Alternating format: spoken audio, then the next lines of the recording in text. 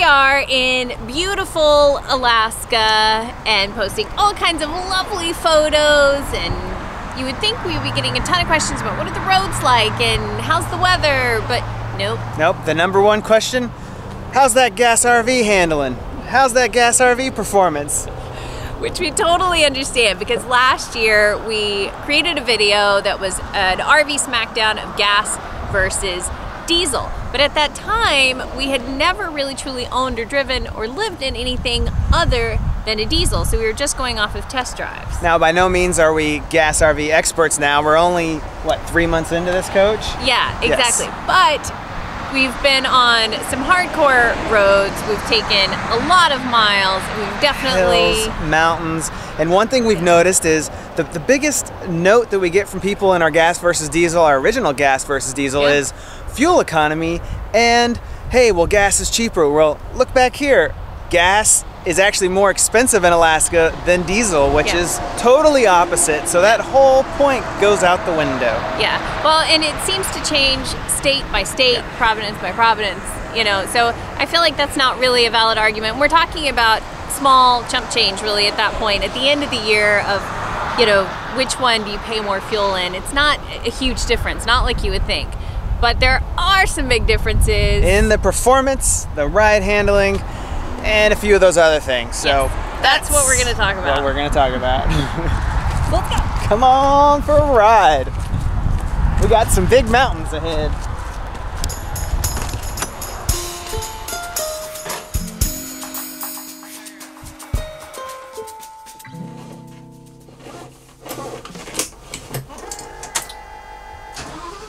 And here we go.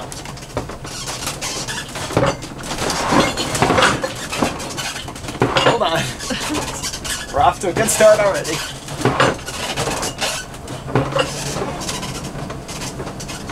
The very first time I got behind the wheel of this coach and drove it, I made the analogy of it's similar to driving our last coach, which was a diesel, with the emergency brake on. The acceleration is slow, it's lagging, the shift patterns, all that kind of stuff. It's like driving with the engine brake, or the emergency brake on, because there's no engine brake. Here we go, I'll give you a taste.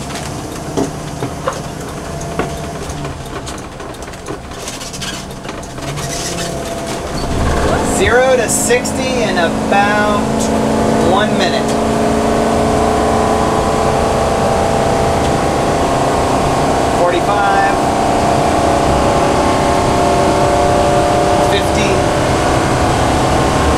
Speed limit's 55, by the way.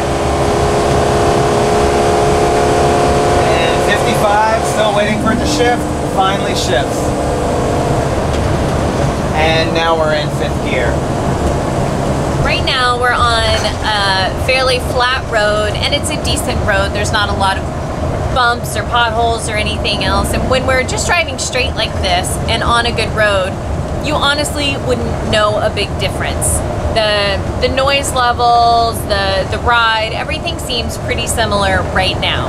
You wouldn't notice a big difference if you were traveling in a gas coach or in a diesel coach, at least not the ones that we have owned or that we have used, ridden in, lived in, all of that. Where you do get a difference is when those conditions change, which we will experience here shortly.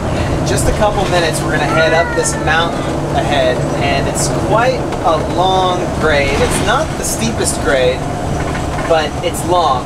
And I really would just like you to hear me and hear what the engine sounds like right now at 55 miles an hour on this flat section.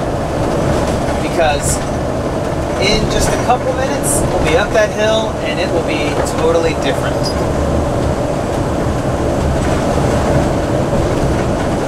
You almost can't even hear the engine right now. We are starting the hill. Still not bad in here. We're doing 50 now. So I'm going to pick up the speed.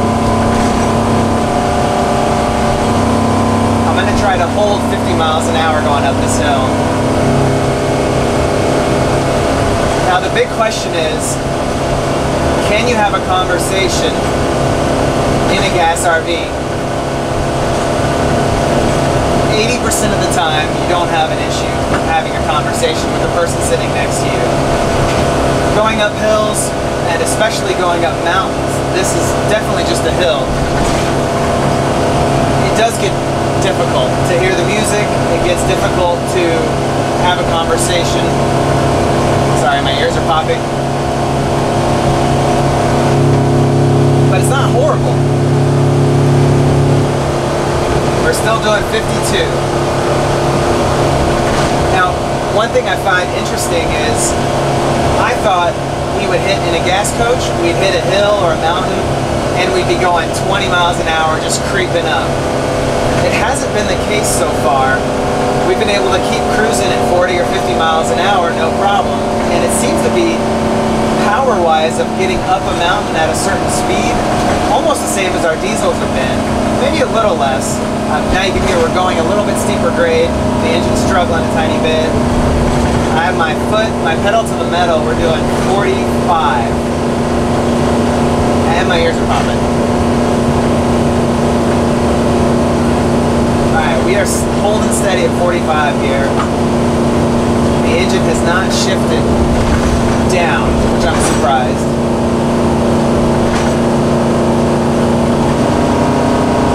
Now we're gaining a little speed. We still haven't downshifted. So I guess this hill's not quite steep enough. But we're almost back up to 50 miles an hour. We have a good curve up here. It's recommending 45 miles an hour, so I had to slow down. We're going to see if we can pick our momentum back up after this curve.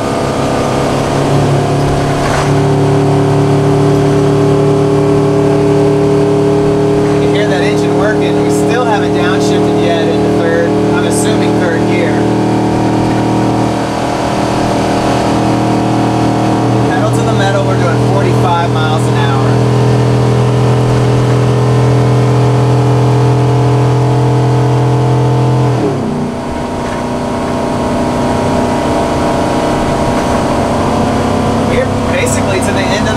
So hills like this are maybe 10% of our driving, so it's really not that big of a deal.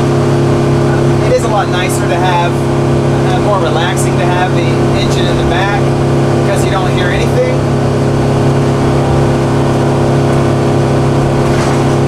But I don't know, it's not bad.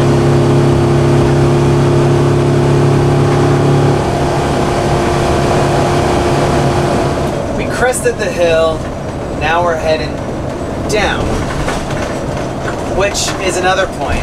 The gas coach, you don't get an engine brake. You get this thing called tow haul mode, and it does work, just not quite as well. Wow, there's a bald eagle, oh man. It doesn't work quite as well as an engine brake. It's not as effective in my opinion, and I'm gonna go ahead and kick it on right now. We're doing 55, I need to slow down.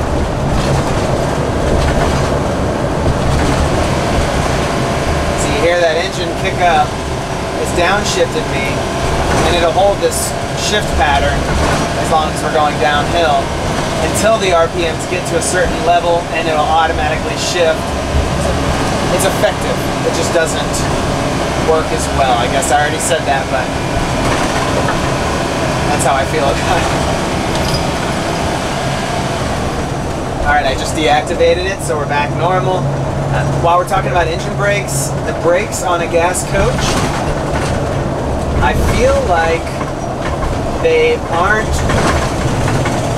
the stopping power is not quite there, the same as it was in a diesel. So our air brakes in our diesel coach felt like they could stop me faster, stop me at a shorter distance, and overall that made me feel more safe. But now that we've been in the gas coach for a while, I know it takes me longer to stop, but it is a safety thing, and that's one of the downsides of a gas coach versus a diesel coach with air brakes. We recently ran the numbers, and on this gas coach we're getting about 6 miles to the gallon, 6 to 7. And in the diesel RVs that we've owned, we've gotten almost double that. part of what comes with that means we travel half as many miles on a tank of fuel as well. So we find that we're filling up a lot more often, and we're definitely at the mercy of whatever gas stations are along the way, because we can't travel quite as far. So it requires a lot more planning on that front, that's for sure. Another big difference between gas and diesel is the transmission. So currently, there's only 5 gears in this coach, and we've heard through the grapevine that Ford is coming out with a new transmission that's going to have 6 gears, which should definitely help people buying newer RVs, newer than 2016. But for those of us with this particular one and buying used, then 5 gears is not quite enough. It's just, it doesn't have the power. The gear ratios aren't good enough to climb fast. They're loud. The shift patterns are kind of odd. Overall, it's not a smooth driving experience when it comes to shifting. And the onboard computer that's built in doesn't give me any information, so I don't know what gear I'm in when I'm traveling, which is kind of a bummer. I'm used to having that information on all the diesel coaches we've had. And as you can tell, we've hit a little bit more of a rough road. On the same line of talking about the computer and the transmission is the cruise control. I'm going to go ahead and turn it on here. Set my speed to 55. Now, in my previous coaches, we've been able to just set it to 55, and it'll handle hills, like small hills, and downhills and straightaways really well. Now, I feel like the system in this gas coach is lackluster, to say the least, because I hit the smallest incline, and it shifts down 3 gears to take me up a hill, which is really annoying. I've gotten used to it now, so I just turn it off anytime I see a hill in the distance, but that kind of defeats the purpose of cruise control, having to constantly monitor it. Oh, hey look. Oh, dude, double moose! It is double moose! Crossing the road. Oh, don't run, little guy. I'm going slow.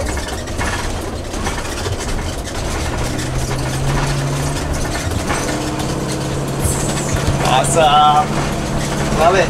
Got a gradual downhill and uphill here. I'm setting the cruise control for 53 miles per hour.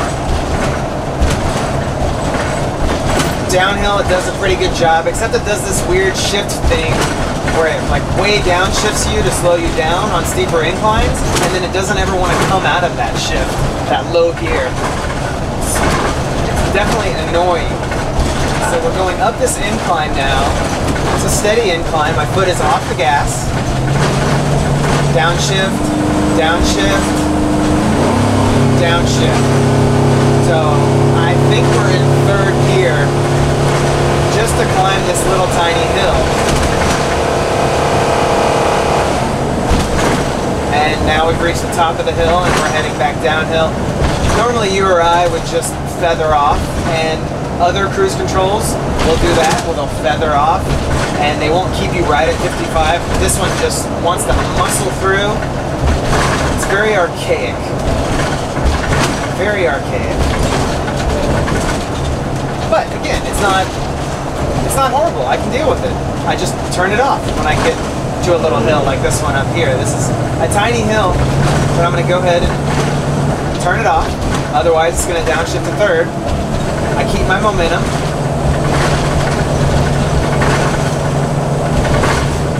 And then I'm at the top of the hill. I reset it. It's not a big deal. Black bear up ahead on the road. Oh, he's running off to the left, sorry. Dang. Sorry, black bear. One big difference to me as mostly a passenger, because I'm the one that works and makes food while going down the road, is the chassis. There is a difference in a gas chassis versus a diesel chassis, and almost most gas RVs are all made on this same Ford chassis with slight variances here and there on struts or whatever. But one thing that I've noticed is that there is more sway side to side with the gas than there is with the diesel. Now granted, this is a rough road. Not horrible, but it's not exactly stellar. Thanks, Alaska. No. And you can feel the bumps a bit more. Not insanely more. I mean, if you're on a rough road, even in a diesel coach, unless you're in like a tag axle, you're gonna feel it. But it's the side-to-side sway that you feel a lot more, and then I notice a lot more in a gas than I did in the diesel. It's not a deal breaker, it's just something to keep in mind. After all of that, showing you all the downsides that we found, now we're back on a nice smooth road and none of it matters. You know, if somebody asked me gas or diesel, I would say if money wasn't an option, Yeah. diesel, for sure, 100%. Yeah. 100%. But if we would have never owned a diesel and we only ever owned a gas, we would be just fine with that because ignorance is bliss and we wouldn't know the difference. Especially on a road like this, it really doesn't matter. I could care less if I was in a diesel or a gas. No, the ride is so similar. Like I said, you wouldn't know the difference if you were in a diesel or in a gas. It's only the steep upgrades, rough roads, and sharp turns that you really start to notice the difference. So gas still totally works, but if you have the budget, go for the diesel. If you're super picky about your ride and power, then go for the diesel. But otherwise, a gas coach will get you around same as any of them. Tell us your thoughts in the comments below. And what's your take? Because it's the never-ending debate. Everybody always has an opinion. And we'll see you next time. Yep.